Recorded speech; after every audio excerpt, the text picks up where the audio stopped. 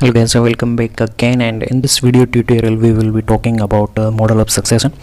पहले भी हम सक्सेशन थ्योरी के बारे में बात कर चुके हैं और वो आपकी क्लाइमैक्स कम्युनिटी को लेके बात की थी हमने। एक मोनोक्लाइमैक्स थ्योरी और दूसरी थी पॉलीक्लाइमैक्स थ्योरी, लेकिन इसमें हम होल सीक्वेंस को लेके बात करेंगे। सक्सेशन का जो पूरा सीक्वेंस चलता है उसके लेके यहाँ पे 3 मॉडल दिए गए थे, ठीक है।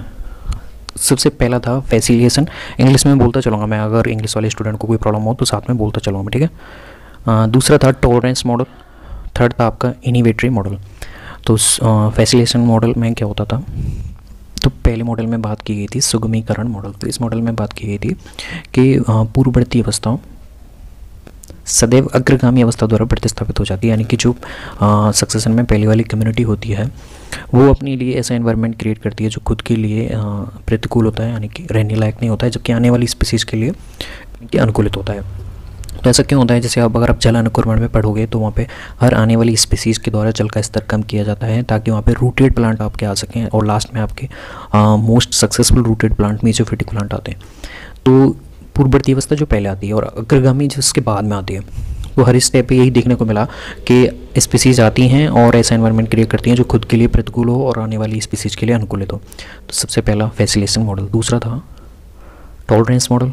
तो इसमें बात की गई थी कि यहाँ पे उन्होंने कोई भी क्रम डिसाइड नहीं कर रखा था कि कोई भी स्पीसीज आ सकती है और अनुक्रमण शुरू कर सकती है, क्योंकि जो आएगी स्पीसीज उसको वहाँ पे अवरोध करने के लिए पहले से स्पीसीज अवेलेबल है। तो उन्होंने कोई भी पैटर्न नहीं बताया कि कौन सी स्पीसीज आएगी। अब देखिए, एक सक्सेशन में क्रम होता है, रूटेड प्लांट सबसे बाद में आते हैं और विदाउट रूटेड प्लांट मॉसेस वो पहले आते हैं। तो उसी के बारे में बात की गई थी, कोई भी जाति अनुक्रमण कर सकती है। और एक स्टेप उन्होंने बताया था कि जो न्यू स्पीसीज सक्सेशन से आती हैं वो बहुत ज़्यादा एडेप्टिव होती हैं, बहुत ज़्यादा फिटेस्ट होती हैं अकॉर्डिंग टू इन्वायरमेंट, और इसीलिए अनुक्रमण होता है। या फिर ऐसा हो सकता है जो पहले वाली अवस्था वाली पूर्व अवस्था वाली जो स्पीसीज थी उनमें कंडीशन चेंज हो गई हैं, अब वो इन्वायरमेंट के अकॉर्डिंग सर्वाइव नहीं कर पा रही हैं, तो वो वहाँ से माइग्रेट हो जाएंगी या फिर वहाँ पे उनकी स्पीसीज नष्ट हो जाएगी। तो इसलिए वहाँ पे नई स्पीसीज आनी ही आनी है, तो इसलिए बोलते हैं इसे टॉलरेंस मॉडल, ठीक है। अब तीसरा था आपका इनहिबिशन मॉडल, जिसे हिंदी में बोलते हैं अब अवरोधन मॉडल। तो इसमें बात की थी, इसमें भी कोई क्रमिक प्रतिस्थापन नहीं होता है, कोई भी सीक्वेंस नहीं मिलता है प्रतिस्थापन में। इन्होंने बताया था कि यहाँ पे देखा गया था जीवन काल को ज़्यादा महत्वता दी गई थी, यानी कि जिसका लॉन्ग ड्यूरेशन टाइम चलता है, जीवन काल ज़्यादा चलता है, लाइफ स्पेन ज़्यादा रहती है जिसकी, वो ज़्यादा सर्वाइव करता है rather than small life span वाला ऑर्गेनिज्म या फिर प्लांट स्पीसीज, ठीक है। तो यहाँ पे उन्होंने यही बात की थी, अल्पकालिक जीवन का प्रतिस्थापन लंबे जीवन काल वाली स्पीसीज से होता है।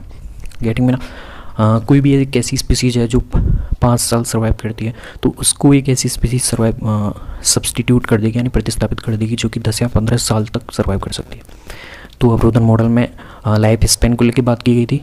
सहनशीलता मॉडल में एडेप्टेशन को लेकर बात की गई थी, जो ज़्यादा एडेप्टिव होती है वो वहाँ क्या के प्रतिस्थापित कर देती है जो अनअकॉर्डिंग है, ठीक है।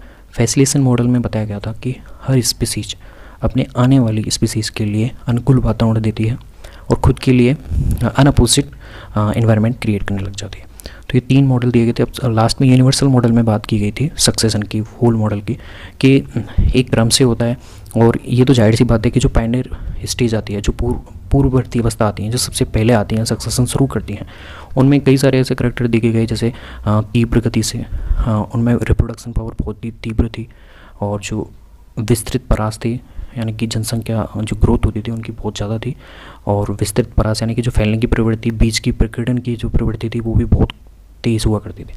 इसके साथ ही उन्होंने बताया कि धीरे धीरे जो अकॉर्डिंग टू इन्वायरमेंट होती है वो ही स्पीसीज वहाँ देखने को मिलती है, और उस स्पीसीज को और दूसरी स्पीसीज जो कि ज़्यादा स्ट्रॉन्ग है, ज़्यादा अकॉर्डिंग टू फिटेस्ट है, वो सब्सटीट्यूट कर देती है। तो it is the universal model of, and we already have talked about 3 type of models. So I hope guys you will get the whole theory of model of succession.